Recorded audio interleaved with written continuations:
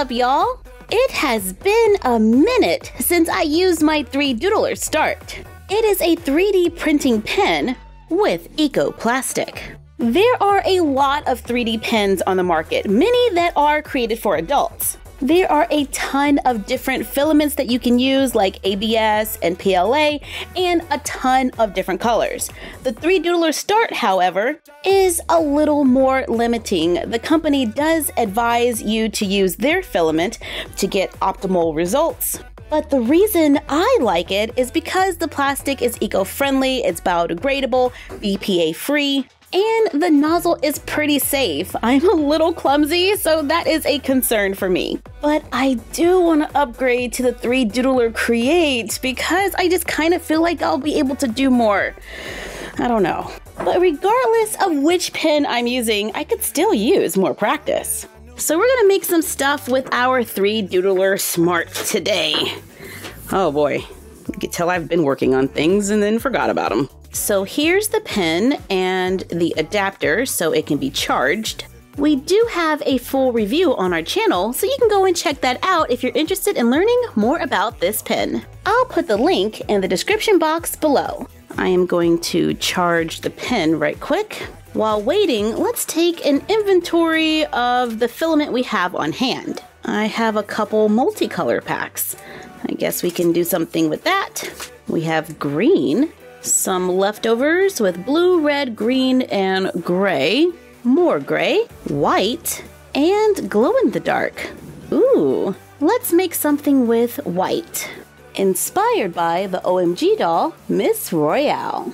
In my review, I called this little pink thing here a hoop skirt, and then many of you were like, no, it's a cage skirt. So I did a little research on Pinterest and fell in love. The cage skirt has been all over the runway in 2013, 2015, 2019. There have been lots of bridal trends, so that's what we're gonna do today. I am using a Barbie color reveal doll as a body form. I need a surface to draw on, so I'm using a piece of paper and I cover it in tape.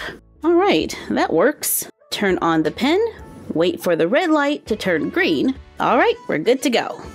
Now we can just add the filament. Then let's draw a line around the doll's waist where we want the skirt to start. And then I just kind of stopped right there. Let's add a little bit more filament on the end to create like a little knob. Since it's not really hot, I can shape it with my finger to get it to look the way I want. Then let's make a circle on the other end. That is not what I was trying to do. Let's try again. Okay, that is better. I'm gonna try to shape it a little bit before it dries. So we can take this part and place it over that part. And it creates a little belt. Yay! Now we can remove it from the doll, place it on the paper, and draw a larger C shape going around it. Trying to be neat here. I ran out of filament. All right, let's try that again. I think we can just add on to it.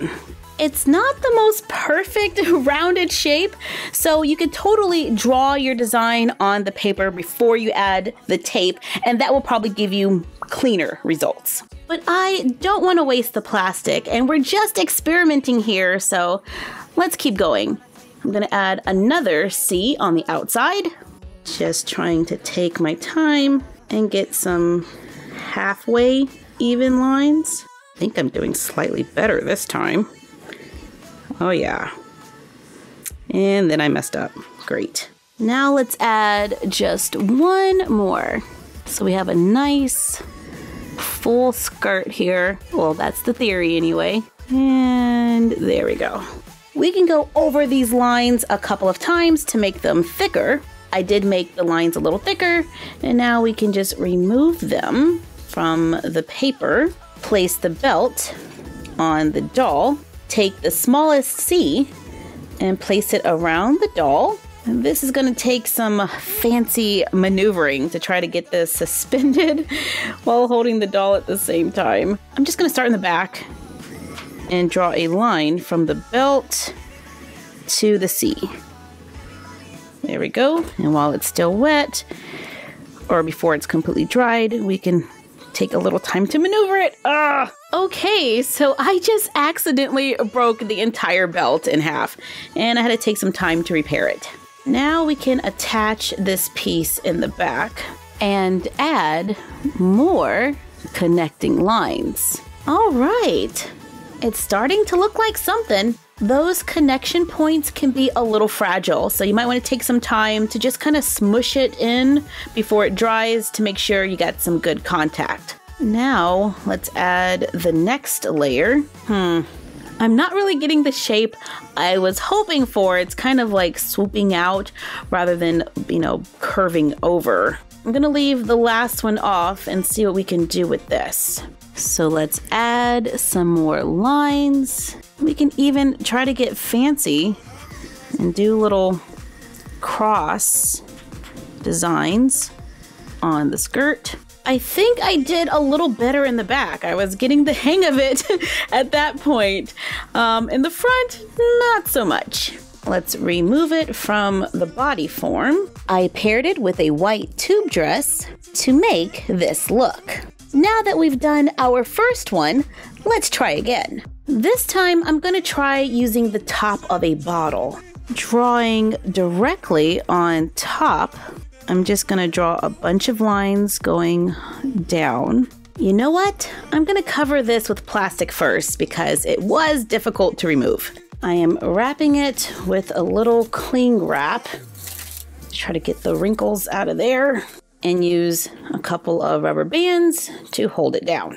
Now we can draw on it, making nice long straight lines. Then make a circle around the top. And now I'm just gonna add lines going all the way around, trying to make some really cool patterns and designs here. Oh wow, this is so much easier than the first time. And I think I'm being neater and moving a little faster. I do make sure to push it down before it completely dries so everything kind of meshes together. I could have did a little better with being evenly spaced though. All right, let's go ahead and remove the rubber bands and try to remove this from the bottle. I left it completely open in the front, so hopefully that helps. Oh wow, that's pretty cool. Then just place it around the doll's waist. For our cage skirt, Mark II. It is just resting on her hips. So the challenge here is finding a bottle with a small enough opening so it can fit the doll. And we might want to bring the sides in just a little bit more next time. I'm gonna try this bottle of maple syrup next. I got the bottle wrapped, and yes, I am recycling my plastic wrap. Then let's start at the waist. Then let's add a few lines going around. I connected them on the front, and I'm gonna decorate it with a bunch of lines just going down, just like a bird cage. And I did the technique where you just divide the space in half, and then you divide it in half again. Sorry, after every line, I have to go back and just kind of tap it to make sure it's connected. Okay, now we're gonna add another line that's halfway between the last two lines. This is actually kind of like relaxing. Now we're adding one more line. You could just put on a show and sit here and color bottles all day to make doll skirts, because that's normal. And once they're dried, I'm gonna go over it again just to give it a little more strength. Totally giving me some bird cage vibes here. Let's add a little more to the back. Maybe some little curly-like details. Oh, that is so sloppy. Hurry up, remove it. Remove it before it's stuck there forever. I am adding more lines going across at the top. Then let's add some triangles. I'm just wanting this to look really ornate. Let's go over those lines one last time to make sure everything is secure. Oh boy, I hope I can remove this. Okay, Oh, well, that's not sticking. Uh-oh, something's sticking over here. Come on. Don't break. What is sticking? Oh, the rubber band at the top. Don't break, don't break, don't break. Ah, we did it. Here is our cage skirt, and I think it looks pretty good, and it looks pretty cool on our model. So when it comes to making these cage skirts, I am definitely going to stick with drawing on something 3D like a bottle. So we've made 3 skirts, and you can totally see our progression here. Our first one is totally inconsistent with shape. The second one came out pretty nice actually, but it is a little thin and fragile. Our third one is definitely the sturdiest of them all, and it happens to be the largest. I just ran around my house looking for something else I could use, and I found this giant decorative egg. I've already wrapped it in plastic, added the rubber bands, but with this, there is no neck at the top like there was with the bottles. So I made a quick little band around the doll's waist, then carefully remove it, place it on top of the egg, and begin drawing my lines.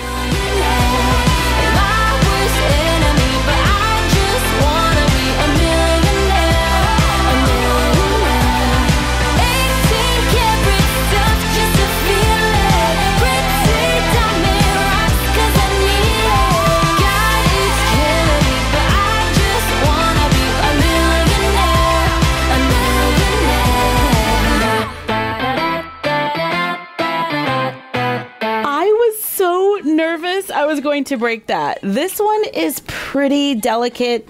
I do have a couple of loose pieces I need to go and mend real fast. And I'm starting to run out of filament, so I think that is the largest one we can make. Today, this one has a much smaller opening for the waist, so we're just gonna see how that fits. Oh boy. Can it fit? But we got it. The waist is definitely snug, so you might want to go a tiny bit larger than you think you're going to need, because once all that buildup starts, it does add more to the waistline. What I like about this project is that it didn't take a ton of time. I feel like the learning curve is pretty good and you can quickly progress. However, being totally accurate with your lines, well, that was a little challenging for me. But we can also use the pen to make a top, drawing directly onto the body form, then carefully remove it. Remember, these things are fragile. Then place it on the doll for more detail. This is a lot of fun. It feels like you're creating your own little couture line for the runway. And I am really interested in seeing what else we can make with other 3D pens. Thank you for joining us while we made a cage skirt for our dolls using the 3 Doodler Start. Like, comment, share, and subscribe. Don't forget to ring the bell and follow us on Instagram at MyFroggyStuff and the Frog Vlog. And we will see you next time.